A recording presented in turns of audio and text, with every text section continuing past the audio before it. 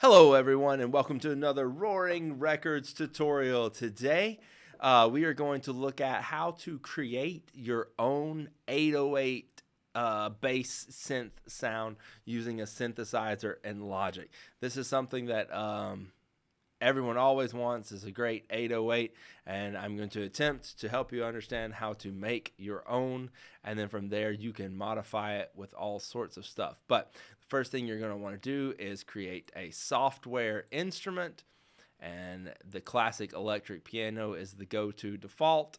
But what we are going to use is in here in the track inspector. So if you use this eye right here, you'll open your track inspector. Look at the instrument slot on the track.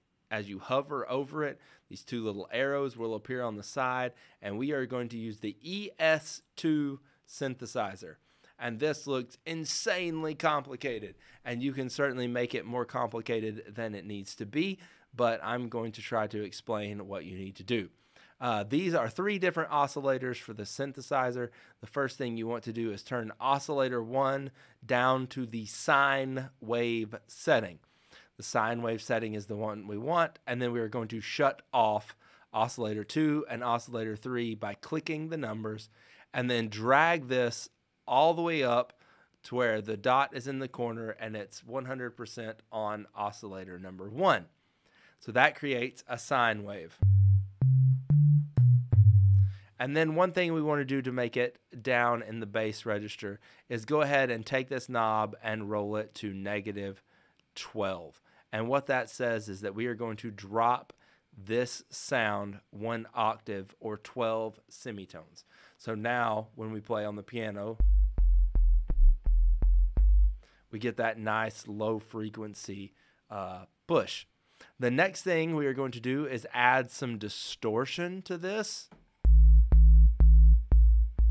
No distortion, all the distortion. Gonna live somewhere in that range right there.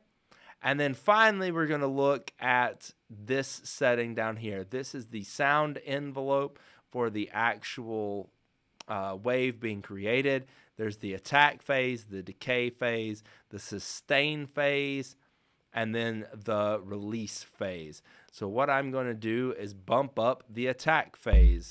Here's the original. So that gives a little bit longer time for it to go from no sound to full amount of sound. And then I'm going to lower the sustain volume. So now it will hit and then back down, so it has a little bit more bounce.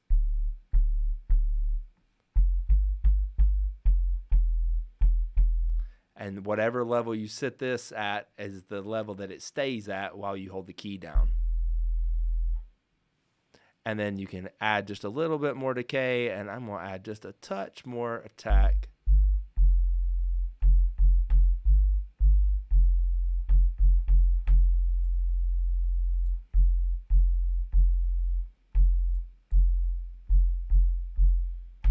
And that last one was a little bit of release, so that when I actually lift my finger up off the key, it takes just a second to die down. So there is your basic 808 created in the ES2 synthesizer in Logic. And then if you really like that, you can always go into your settings and save that channel strip, and it will add it to your user channel strips and patches. So that is a good thing. So there you go. You have your 808 made from scratch using a sine wave here in Logic. If you found this helpful, feel free to hit the thumbs up button and subscribe to the channel. I hope you have a fantastic day.